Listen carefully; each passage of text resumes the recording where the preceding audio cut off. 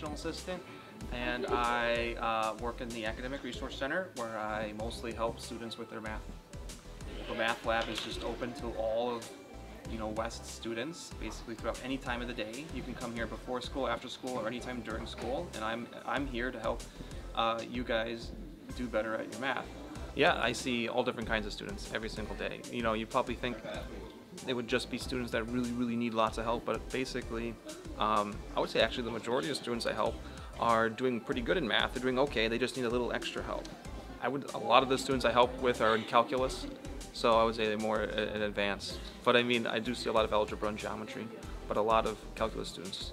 The biggest tips would be, like, if you think of yourself as a person who struggles in math, just really work on the fundamentals of algebra. Be able to solve equations, like even simple equations.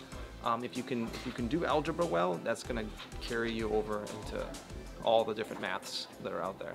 Big part of why students struggle in math is at some point through their schooling, they've convinced themselves that they're not a math person or they're just not good at it. What would help out a lot is having a growth mindset and knowing that if you put the time and energy into studying math or into getting better at it, you can get a lot better at math. Growth mindset, very important. I may have a job studying applied mathematics for the government, so we'll see. For the students, study for math. If you need help, come see me. And for the teachers, it's almost over. Just hang in there.